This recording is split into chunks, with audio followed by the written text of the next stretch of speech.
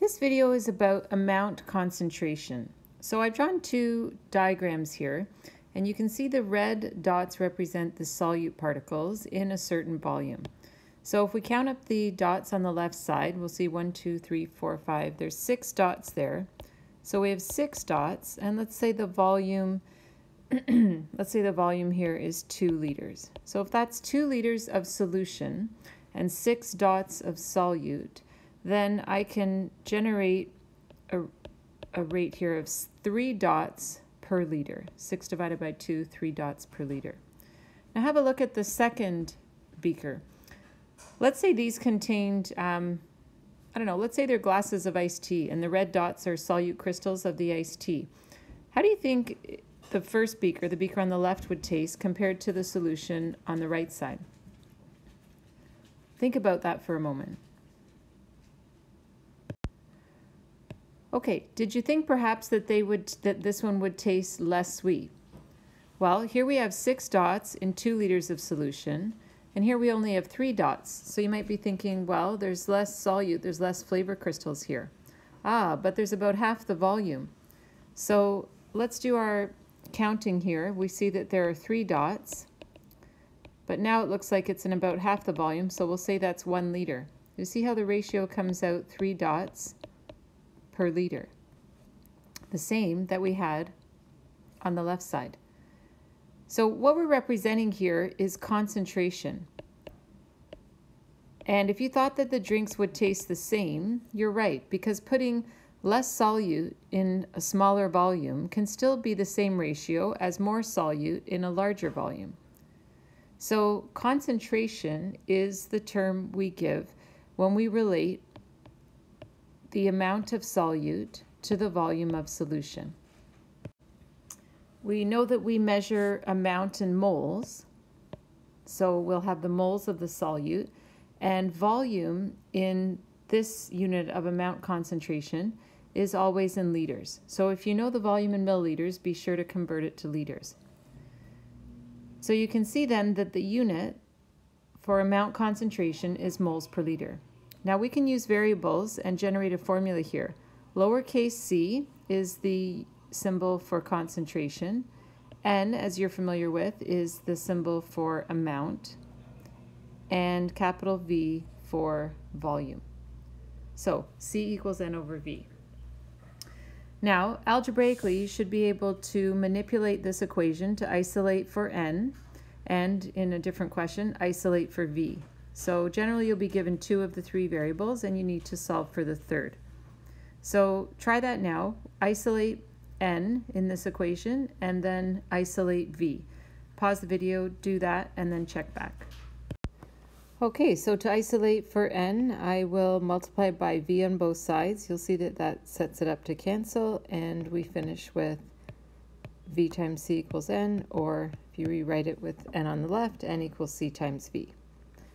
Now from N equals C times V, we can isolate V dividing by C, and we'll finish with V equals N over C. So when you know the moles and concentration, moles of solute and concentration of the solution, you can solve for volume. When you know the concentration of the solution and the volume, you can solve for moles. Just like when you know the moles of the solute and volume of solution, you can solve for C.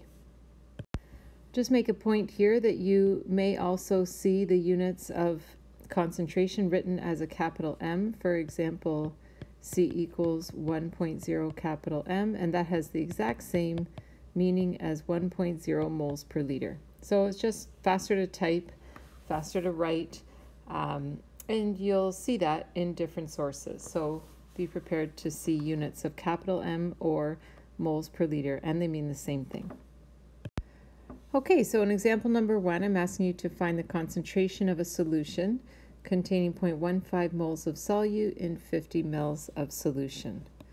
So be prepared to recognize units that will help you identify the variables that you've been given. So here you can see we have N equals 0.15 moles, and volume has been given as 50.0 milliliters. Now, knowing that you're going to be calculating concentration, you better convert this mils to liters.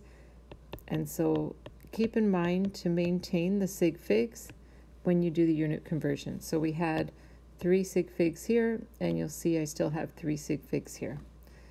We are looking for C, and so we write the formula with the variable isolated that we're trying to solve for, and then substitute and compute. And we finish with, in terms of sig figs, you'll notice there's 2 here and 3 over here. So with this division, we'll go with 2 in the final answer. So 3.0 moles per liter. Okay, in example 2, I'm asking you to find the volume of a 0.25 mole per liter solution of calcium chloride that would contain 0.010 moles of calcium chloride. So as you read the question, identify the given and required based on units and the words in the question, and choose a formula with the variable isolated that you're looking to solve for. Go ahead, substitute, solve, finish with the correct number of sig figs and units, and then check back with the video. Okay, so looking for volume given concentration in moles, we substitute into V equals N over C and find 0.040 liters. Now regarding sig figs, both measurements here have 2 sig figs, and so I finished with 2 sig figs.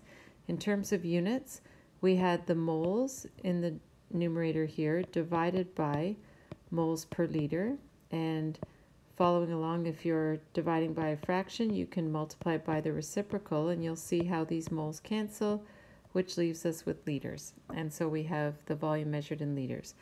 If you wanted to report that in milliliters, then you could just convert to milliliters, and we would have 40 milliliters.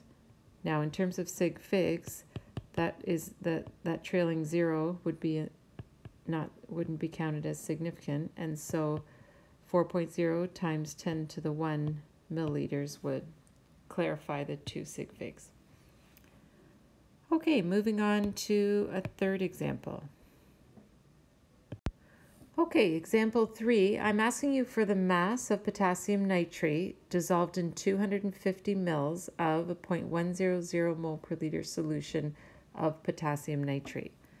So just to be clear, in terms of the question here, we have 250 milliliters of a solution. We know the concentration, 0.100 moles per liter, and that means that there's potassium and nitrate ions dissolved here, and the question is, what mass of the KNO3 was actually dissolved to make this solution? Okay, so I realize I haven't asked you for amount, I've asked you for mass, and so you'll need to draw on some prior knowledge to figure this one out. So noticing we're looking for mass, given volume, and concentration.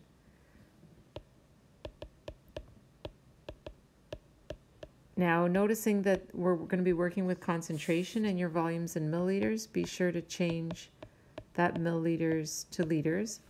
That 250 has a trailing 0, so we'll count 2 sig figs, so 0.25 liters keeps the 2 sig figs. So as you think about the relationships you know, given C and V, we can certainly find N, and that's where we begin our solution. So we can look for amount of solute by calculating N equals C times V. So once we have our amount of solute, now we need to convert that to mass. So you can either use, well, I'll show it over here, you can either use your formulas if you're using formulas, so moles amount times molar mass, or you can work factor label and figure out the molar mass of the potassium nitrate and substitute and compute. So either the formula or factor label at this point. Okay, and so with a molar mass of 101.11, we finish with 2.53 grams of KNO3. Okay, just want to be super clear that that is the mass of the solute. So later in grade 12 chemistry, we do some work with calorimetry, and we end up being interested in the mass of the solution, which really is the combination of solute and solvent here. And in these calculations, we are determining the mass of these actual particles that have dissolved. So we are not including the mass of the water here. So just to be very clear, right, that it is the mass of the solute that we're able to determine here. If we wanted the mass of the solution, then we could work at it through knowing the volume of the solution and the density of the solution. Experimentally, we could determine that on a balance, measure the mass of the solution, but the mass of the solute is the mass that we're solving for in this lesson.